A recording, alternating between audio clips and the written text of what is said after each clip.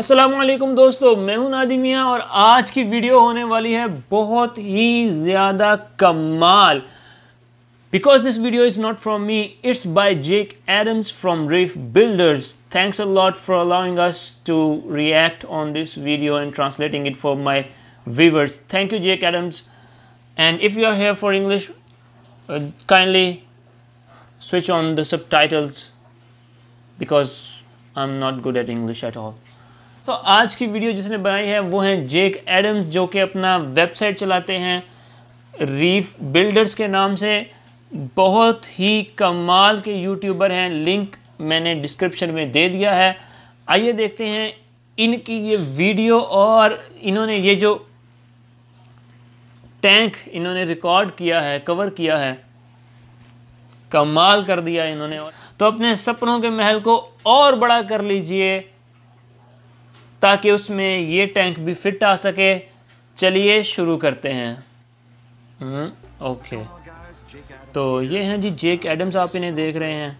ये जेक एडम्स जो है आपको बता रहे हैं कि ये टैंक तकरीबन 2 साल से चला हुआ है और इसे इनके दोस्त जोई जो हैं वो उसकी देखभाल कर रहे हैं। और इस फिश टैंक के अंदर करीब दुनिया की बहुत बहुत बहुत नायाब मछलियां हैं और कोरल्स हैं। तो ये है जी टैंक आपके सामने और इसके अंदर आप बहुत ही नायाब मछलियां देख सकते हैं, बहुत ही नायाब कोरल्स भी देख सकते हैं। और चलें जी दोस्तों, ये हैं जी मिस्टर जॉय, जो कि यूनिक कोरल्स का मालिक है। बहुत मशहूर बंदा है इंडस्ट्री के अंदर, इसने हाउ टू वीडियोस भी की हुई हैं। और ये टैंक बहुत बहुत बहुत खूबसूरत है। इस बंदे ने ये टैंक लगाया है और इसकी मेंटेनेंस भी ये बंदा देखता है। सब कुछ जो भी इस टैंक के ऊपर है, चाहे वो प्लम्बिंग हो, ग्लास हो, स्टोन्स हो या कुछ भी इसके ऊपर है, सब एक क्लास है। और इवन के कोरल्स बहुत ज़्यादा रेयर हैं। ये एलोस का टैंक है जो कि बहुत ही हाई क्लास ग्लास में बनाया गया है और इसके एजेस वगैरह बहुत ही ज़्यादा पॉलिश है, बहुत ज़्यादा क्लियर। इतना क्लियर है ये ग्लास के बिल्कुल ये एक्रेलिक जैसा दिखता है, लेकिन ये एक्रेलिक नहीं बल्कि ग्लास है। ये पूछ रहे हैं जी आप क्या आपको पता है कि ये कितना लंबा चौड़ा है टैंक? तो ये बता रहे हैं कि ये 6 फुट लंबा है, 28 इंच ऊंचा है और 28 इंच चौड़ा ये टैंक है। 300 गैलन का टैंक बहुत बहुत खूबसूरत है। यहाँ पर ये रीफ बिल्डर इस लाइट के बारे में पूछ रहे हैं कि ये इतनी खूबसूरत ये लाइट कौन सी है जो आपने लगा रखी है। तो ये बता रहे हैं लाइट का जो ब्रांड है एक्रो ऑप्टिक्स है और ये फुली प्रोग्रामेबल है। इसके अंदर 3 पैनल्स हैं। एक साइड पर जो है उधर बहुत हाई लाइट है, दरमियान में थोड़ी उससे कम है, फिर उससे कम है, ताकि अलग अलग जगहों पर जिस तरफ लाइट हाई है उस तरफ एसपीएस रखें और जिस तरफ थोड़ी लो है उसमें एलपीएस, और सबसे आखिर में फिर सॉफ्टी कोरल्स वगैरह रखे जाएं। क्योंकि इनका जो क्लाइंट था वो हर किस्म के कोरल्स रखना चाहता है, वो सिर्फ और सिर्फ एसपीएस नहीं रखना चाहता। तो उन्होंने अलग अलग इसके जोन्स बनाए हैं। और ये कह रहे हैं कि ये जो रीफ टैंक है इसके अंदर बिल्कुल भी लाइव रॉक यूज़ नहीं हुआ, बल्कि इसकी जगह पर इसके अंदर जो चीज़ रॉक्स यूज़ हुए हैं वो सिरामिक रॉक्स यूज़ हुए हैं, जो कि आप इधर देख सकते हैं कि ये सिरामिक रॉक्स थे। और बिल्कुल ये मैन मेड रॉक था, जिसे विद द टाइम इतना अच्छा हो गया है कि आप टैंक अब खुद ही देख सकते हैं। अब ये कह रहे हैं कि हमने टैंक भी देख लिया, लाइट भी देख लिया, अब ज़रा सम्प तो खोल कर दिखाओ कि सम्प के अंदर क्या चीज़ है। तो अब ये जी सम्प खुलने वाला है आपके सामने,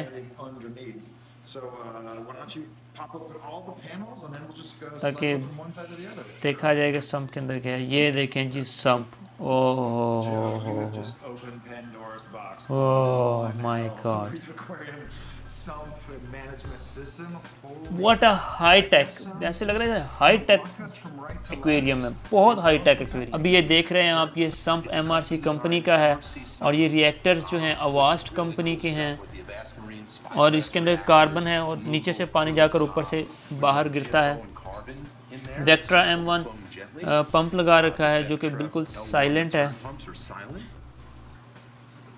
ये स्किमर बबल किंग 250 है। और ये जो आप देख रहे हैं ये वेस्ट कलेक्टर है, यानी जो स्किमिंग ये करेगा, जो एक्स्ट्रा स्किमिंग होगी वो वेस्ट कलेक्टर के अंदर जाएगी। इसके अंदर चिलर नहीं है और जो फैंस हैं वो इस तरह से प्रोग्राम किए गए हैं कि अगर टेम्परेचर हाई होता है तो फ़ैन चल के उसका टेम्परेचर डाउन कर दें। अब यहाँ पर देखें कि ये यूवी स्टेरिलाइजेशन सिस्टम इन्होंने लगाया हुआ है, क्योंकि इनके पास फ़िश बहुत ही ज़्यादा है। आजकल यूवी स्टेरिलाइज़र ज़्यादा नहीं लोग लगाते टैंक के ऊपर, लेकिन क्योंकि स्टॉक बहुत ज़्यादा उन्होंने फ़िश का डाला हुआ है तो इस वजह से उसको प्रीमियम रखने के लिए इन्होंने यूवी स्टेरिलाइज़र्स भी रखा है। और बहुत ही, मैंने तो आज तक इस तरह के नहीं देखे यूवी स्टेरिलाइज़र्स।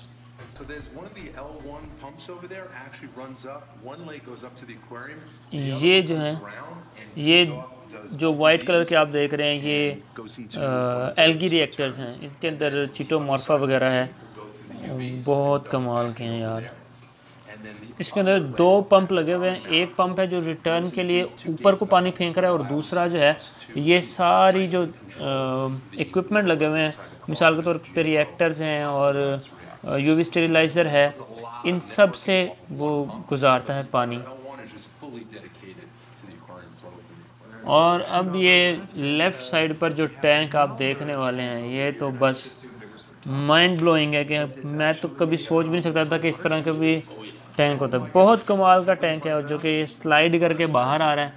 और ये क्या चीज़ है, ये सॉल्ट वाटर चेंजेस के लिए ये टैंक लगाया गया है। अब आप खुद सोचें कि लोग छोटे छोटे टैंक लगा के पूछ रहे होते हैं कि भी वाटर चेंजेस कैसे करेंगे, तो ये देख लें कितना बड़ा टैंक है। और इतने लस्ट एक्वेरियम, इतने लस्ट इक्विपमेंट के बावजूद भी इन्होंने ये वाटर चेंजेस वाला सिस्टम इन्होंने अभी भी लगाया हुआ है, और वाटर चेंजेस ये करते हैं। डोज़र ये यूज़ कर रहे हैं नेपच्यून डोज का, और जो चीज़ ये लोग डोज कर रहे हैं वो ट्राइटन मेथड है। ट्राइटन मेथड क्या होता है फिर कभी किसी वीडियो में बताऊंगा। ट्राइटन मेथड कोर्स 7 ये यूज़ कर रहे हैं। ये पूछ रहे हैं कि इतने बड़े एक्वेरियम की क्या केयर होती है।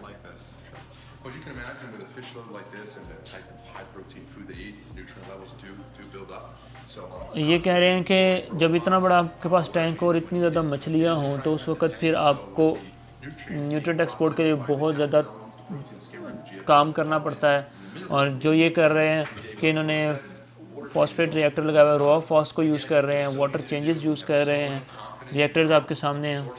और ये इसके ऊपर आरओ वाटर यूज़ कर रहे हैं, आरओडीआई वाटर यूज़ कर रहे हैं, और आईसीपी टेस्टिंग भी कर रहे हैं। आईसीपी टेस्टिंग ये होती है कि आप अपने टैंक के पानी के सैंपल लेते हैं और आप उनको जो आईसीपी लैब है वहाँ पर भेजते हैं, और वो फिर आपको रिज़ल्ट्स आई थिंक ऑनलाइन देते हैं, या आई थिंक ऑनलाइन ही देते हैं, या फिर पोस्ट भी करते हैं। तो यहाँ पर आकर जेक एडम्स कह रहे हैं कि भाई मैंने अभी रियलाइज़ किया कि आपके इस टैंक के पूरे टैंक के ऊपर कहीं भी कोई पंप नज़र नहीं आ रहा। अब ये बता रहे हैं कि वो रॉक्स के अंदर ही हमने पंप्स वगैरह को इंस्टॉल किया है किसी तरीके से। ये रिटर्न पंप, इधर से रिटर्न का पानी जा रहा है नीचे, और उसके अंदर टंजी के जो वेव मेकर्स हैं वो छुपे हुए हैं और वो काम कर रहे हैं। यार इतनी मछलियों के बावजूद भी इस पूरे एक्वेरियम के अंदर कहीं पे कोई एल्गी वगैरह नहीं नज़र आ रही, बहुत साफ़ सुथरा ये एक्वेरियम है। और नंबर 2 जेक एडम ये कह रहे हैं कि जो लाइट है ये बहुत ज़्यादा नेचुरल लग रही है, बिल्कुल ब्लू नहीं लग रही। जिस तरह के जोई का शर्ट का कलर ब्लू है उस तरह ये ब्लू नहीं लग रही। मुझे भी इसी तरह की लाइटिंग पसंद है, बहुत ज़्यादा ब्लू मैं पसंद नहीं करता। हमें ये तो पता चल मेन का तो पता चल गया कि एक तरफ SPS हैं, LPS हैं, फिर सॉफ्टीज़ हैं। तो हमें कुछ बताएं कि ये क्या इसमें रखा हुआ है। ये जो है एरिया, इधर चैलिसेस पड़े हुए हैं, वो पीछे मशरूम्स पड़े हुए हैं, break off and they spread around to this area. But traditionally this has been the chalice area, the low बहुत light, super high लो glow लाइट और सुपर ग्लो एरिया है ये। And I've got a lot of familiar friends here. There's the chalice Splatoon coral chalice right वगैरह के there. बारे में There's बता रहे actually हैं कि one इधर of कौन my कौन से fish चैलिसेस हैं। showers several months ago. There's ये हॉग फिश है, hogfish बहुत that I came बहुत across बहुत in Cairns, रेयर है ये। Australia.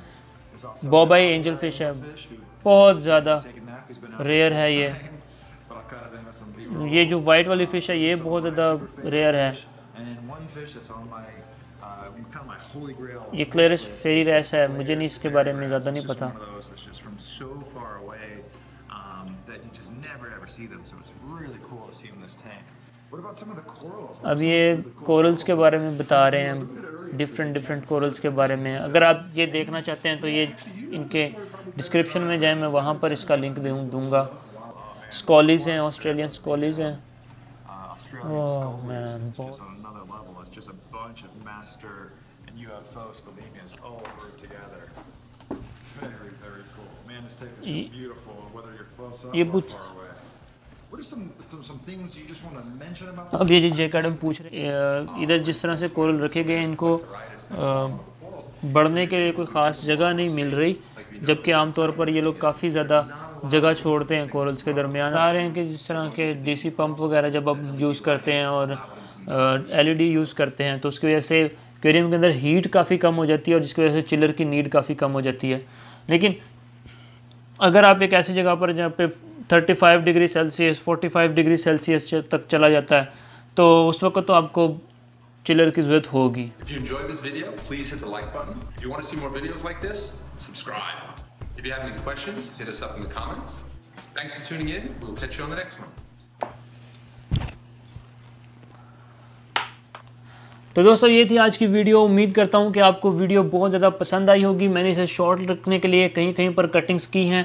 अगर आप ये फुल वीडियो देखना चाहते हैं तो डिस्क्रिप्शन के अंदर लिंक है जे कैडम्स का, आप ज़रूर उसको सब्सक्राइब कीजिए और मेरे चैनल को भी सब्सक्राइब कीजिए अगर आपका दिल मानता है तो।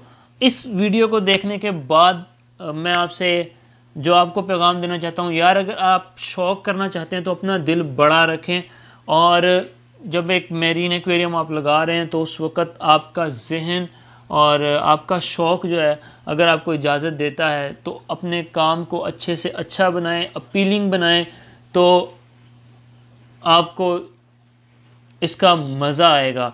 हर किसी का अपना अपना रीफिंग का स्टाइल है। कुछ लोग बहुत ज़्यादा पैसा लगाना चाहते हैं और कुछ मेरे जैसे कंजूस होते हैं जो कि अपने टैंक पर स्किमर भी नहीं लगाते। तो ये हर किसी का अपना अपना रीफिंग स्टाइल है, लेकिन आप जो भी करें आपको उसकी सेंस होनी चाहिए कि इसका क्या फ़ायदा और क्या नुकसान होगा। तो दोस्तों best of luck for your builds. अगर इस तरह का हो जाए तो कमाल है। इस एक्वेरियम के अंदर कई मछलियां ऐसी हैं जो लाखों रुपए की हैं, लाख रुपए की हैं। और बस मैं क्या बताऊं आपको। चलें जी वीडियो को एंड करते हैं। हादी मियाँ को दीजिए इजाज़त। खुदा हाफिज़।